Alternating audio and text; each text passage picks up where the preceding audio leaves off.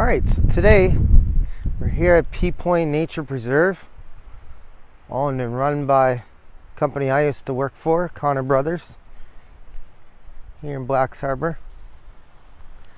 Just gonna show you whether it's worth it to walk in the wind or not.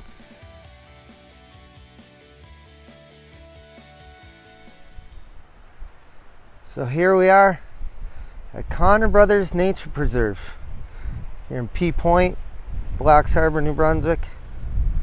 Gonna show you whether it's worth it to walk in the wind or not. Now we've walked here several times now.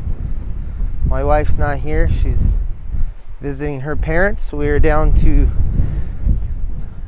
13 days to go before we leave for Western Africa.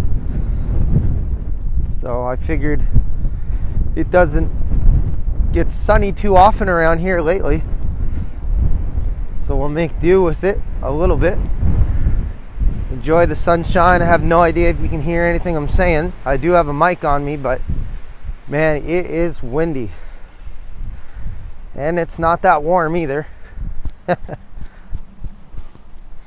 So anyways, we'll see how this works. So as I said, we're 13 days in until we literally fly out. And there is so much to do. It's not even remotely settled at all.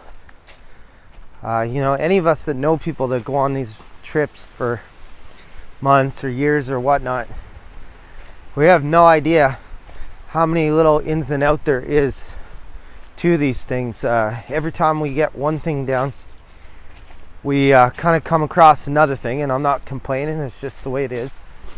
You know, some government rule that no one knew about because most of us don't travel for extended periods of time. We're aiming to be in Benin, West Africa for 7 months, possibly longer, but 7 months to start. Our flights are coming back the end of May as of now. And yeah, who would know? There's all these different rules that kind of, you know, come into play. Just things you'd never know, right? Like us Canadians with their Medicare, you gotta call numbers and talk to the government about that, and you wait, and they want papers and documents and all that jazz. And then you try to get what they want, and then they want something else, so they don't like what you gave them or whatnot. And the reason that matters for us Canadians is, at least as far as I know, when we go to book emergency medical coverage, which obviously you need if you're going to go outside Canada, you'd be crazy not to have that. When you go to book that, if you're Canadian, you've got to, it's not quite the same as some of the other countries. We've got to have proof that our Medicare is still going to cover the base amount. The insurance actually only covers the above and beyond stuff.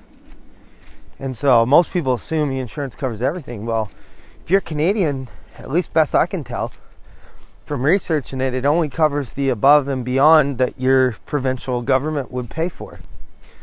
And so that's a problem, because you need to prove that you have the first coverage before they'll give you the above and beyond.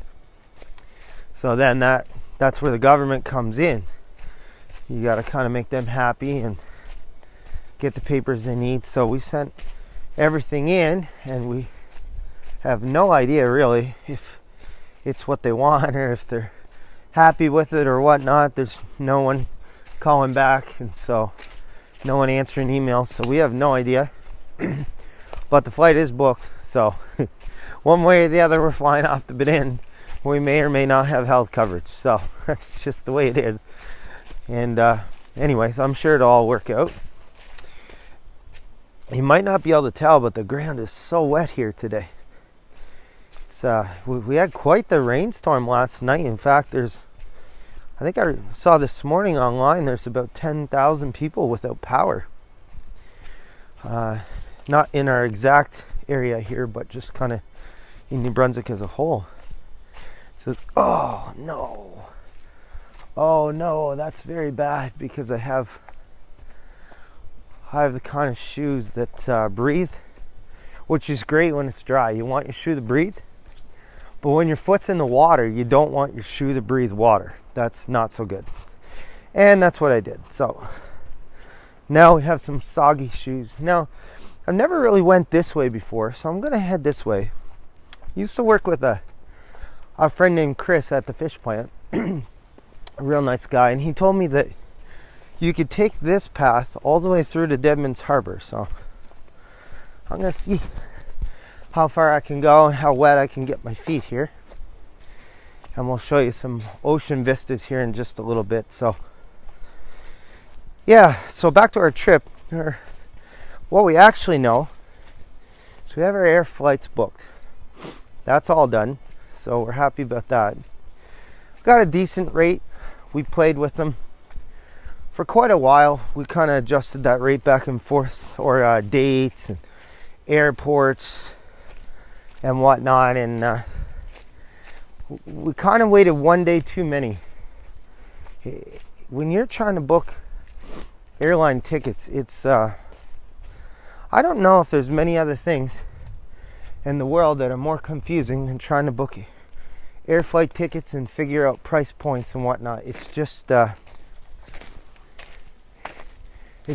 the easiest thing ever, that's for sure.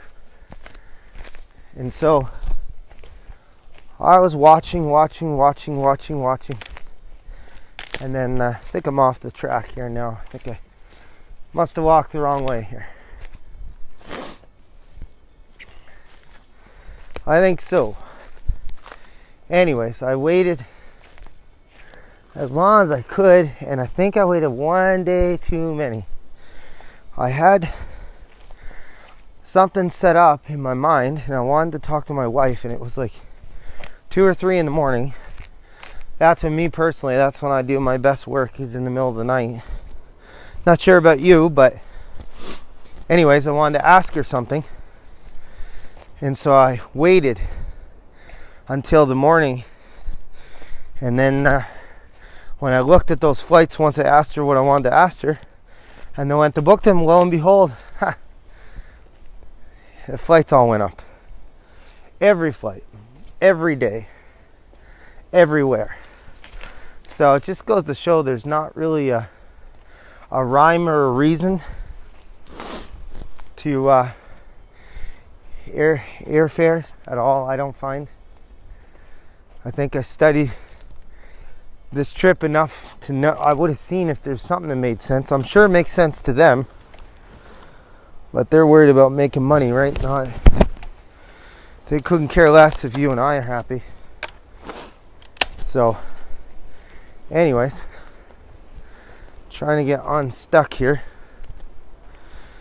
I was on the path until I wasn't on the path.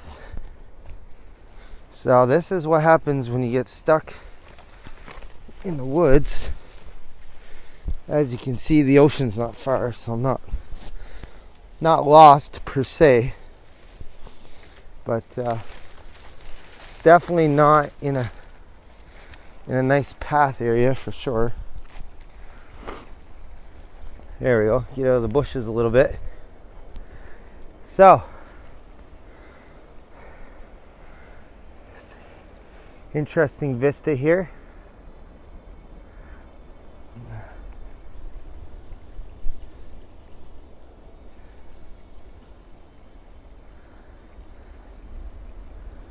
Wow, some nice waves. Nice waves.